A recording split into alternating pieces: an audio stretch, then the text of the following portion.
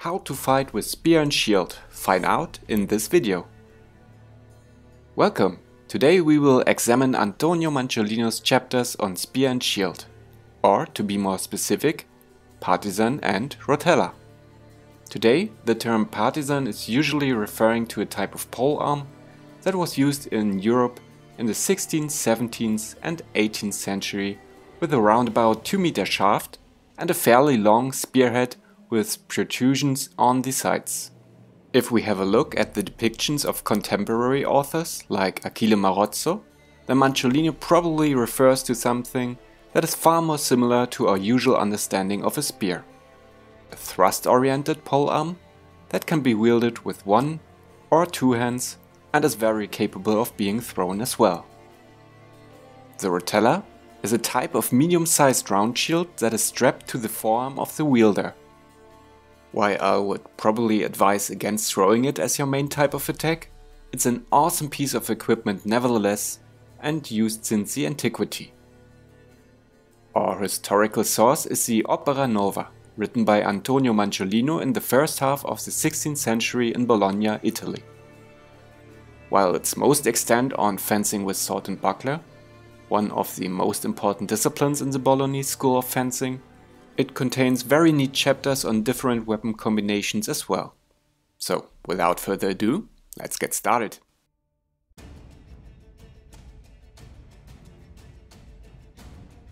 Both you and your opponent start with the left leg in front and with the partisan in an overhand grip, as if you were to throw it. Manciolino starts with a simple parry and riposte drill. If your opponent attacks your left leg, step with your right to your right and let your left leg follow behind it. This body void is our first line of defense. You might already know it as a triangle step. During these steps, parry their attack right to left with the shaft of your spear, the spearhead pointing downwards. Extend your right hand to your left in a way that it's still covered by your shield. From there, turn your hand, palm and nails face downwards, and thrust a punta riversa, literally a thrust from your left, into their chest. An awesome thing about this place is that Manciolino always includes a retreat. So after your thrust, shift your weight onto your left foot and leap backwards with a passing step. So your left foot will be in front again. Move your spear over your head to your right side and you should be in the same position you started with.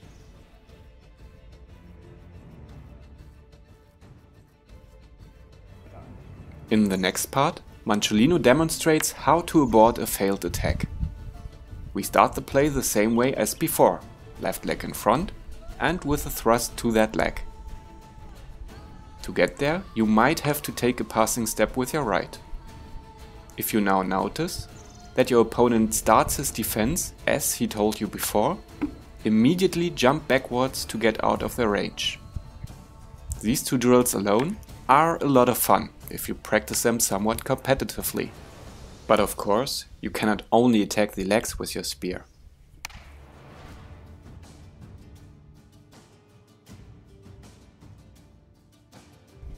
To mix it up, thrust to their face.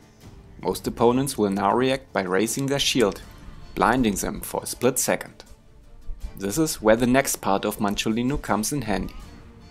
Feint the thrust to the face, but then change the direction of your attack into their body.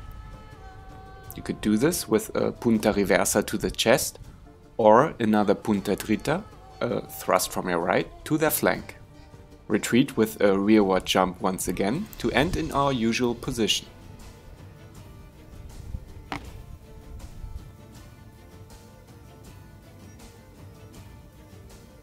The last bit of his one-handed section is dedicated to actually throwing the partisan, which is not only super fun, but very effective as well.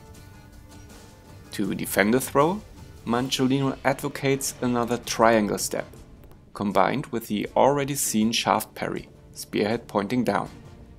This action can be performed on both sides of course, and I would recommend that you judge the side where the spear will land for yourself, and not get into a fixed and predictable pattern. Also keep in mind that if you train to throw your spear, it's quite useful to train drawing your sword quickly as well. Hell, train pulling your dagger just to be safe. This might be a fight after all. Since the rotella is strapped to our arm, we are able to use our spear just as well with two hands. While this might be not as flashy, I found this usually to be superior within a duel, as you have much more control. Grab the butt of your spear with your right hand and the shaft up front with your left. The knuckles of your hand should be facing up. That's actually an interesting choice of wording, as the right knuckles could be facing up in an overhand or in an underhand grip. For the following techniques, it doesn't matter too much, so just pick what is more comfortable. Just as a proof of concept, my right will be in an overhand grip. I'll probably discuss it in another video. Now, start with your left leg in front once again. If they attack your leg, push your right hand up and your left one to your lower right. This should result in a counterclockwise circular parry with your spear. From this beat, riposte immediately with a thrust to the leg. Manciolino doesn't describe the footwork, but I found a step to your left to be very useful. Finish with a step or a leap back to complete the drill with a retreat. Also, wear a cap, please. If they attack your face, perform a clockwise circular parry again to your right. Your spearhead now points up and you are free to strike them to the head, body or leg. Once again, I think moving left with your parry is beneficial, and you should always train a retreat with all your drills.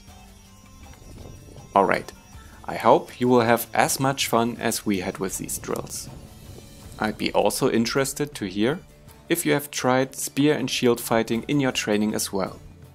Maybe you even recorded some footage? Just drop us a comment. We actually got to record some sparring as well, so stay tuned. If you enjoyed this video, support us with a like and consider subscribing to our channel. Until next time, enjoy your training.